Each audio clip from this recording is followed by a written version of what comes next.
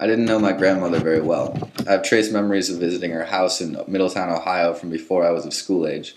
I saw her at large family gatherings over the years, but I never got the time to really talk to her.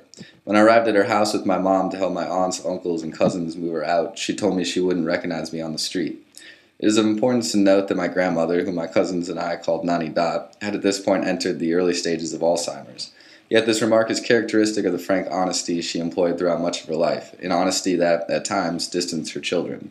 She never liked my mother. There was never a single incident that led to my father's distance, or at least none have ever been told, and my father is not the kind of person to hold grudges or even get very angry at all. I guess he eventually became exhausted from juggling his mother on one hand and his wife on the other, and chose the latter. I was a sophomore in high school when she died. Right around my 16th birthday, my parents and I drove to the hospice in Milwaukee, where she had been moved to be closer to my uncle.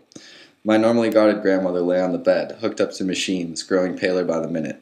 Most people I hear talk about seeing a loved one in hospice speak of the anger, sadness, frustration they feel when they see that person in such a vulnerable state. They mourn the loss of strength. For me, that was the one moment I felt I could begin to understand my grandmother. She was genuine. She was thankful. She waited until all 5 of her children arrived before she departed forever. The funeral was held in Middletown. Despite it being my first funeral, I don't remember much of the service, but I remember everything from that night. For the first time in a long time, all of my father's siblings and their children got together at Nanny Dot's and just had fun.